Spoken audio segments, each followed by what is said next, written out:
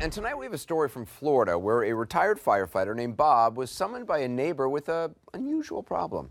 There was a big bear in our backyard. And when he rounded the corner, he knew he was going to leave this one alone. That's a big bear.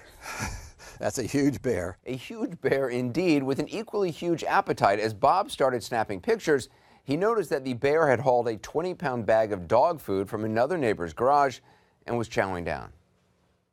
Bob couldn't keep the camera still because he started laughing.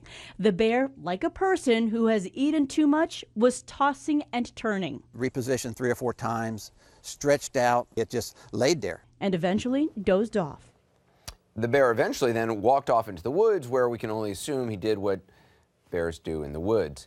This is just the latest in a series of Ursign events proving that bears are pretty much just like us. They eat too much, they fall asleep, they chill in Daytona Beach.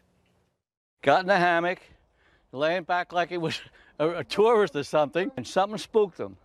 And he ran right through there, fast. And then I said, well, he's gone. Half an hour later, he come back, and there he is in the hammock again. That's a great photo. Sometimes they also want to change of pace, maybe a nice cabin in Utah. The bear went and took this handle and put it down, and I saw the handle moving inside, and that bear came right in the house and stood right here and looked around. Bears can now use door handles. I am completely comfortable with that. That will not haunt my dreams at all. I'm also cool with the fact that bears are in cities as well, sometimes taking leisurely strolls through Los Angeles. He came down that driveway, down Mayfield, and now he's on Briggs, and now it looks like he's turning into another driveway here. We're going to kind of maneuver around and see if we can get another shot of him. But yeah, he would definitely. Okay, we got someone, a resident there. Yeah, that's a fun afternoon. Just a walk in and a text in and minding your own business. I was texting my boss that I would be late from work. Something is going on, and I'm coming down the stairs, and I see the bear coming up the stairs towards me.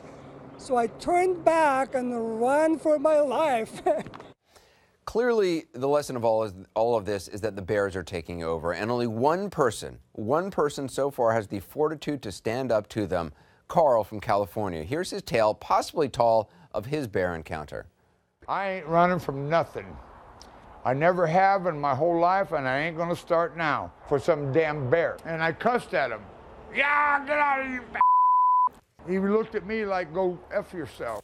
Carl landed a whirling haymaker, punching the bear right in the face. Man or beast that I run from ain't been born, and its mama's already dead.